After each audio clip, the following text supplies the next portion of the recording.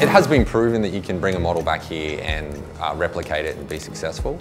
I think that that model works for, there's a lot of German companies that are kind of doing that.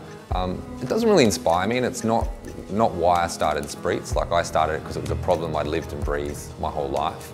I understood this market, and it was basically just like tweaking the model that I already knew, like 5 degrees, and I had the Spreets model.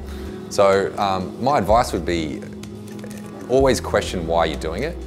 Because if you're just doing it because you think you're going to make a lot of money, it's not a very good reason to do it. And chances are you won't be that successful, because if there's someone else that sees that same model and they're doing it for the reason because they love the problem and they know it and they've lived and breathed that industry for years, they'll beat you. So if your objective is to just kind of pick a model from overseas and come back here and start it, you can do that, but you leave yourself open to the person who's more passionate and more connected to the problem.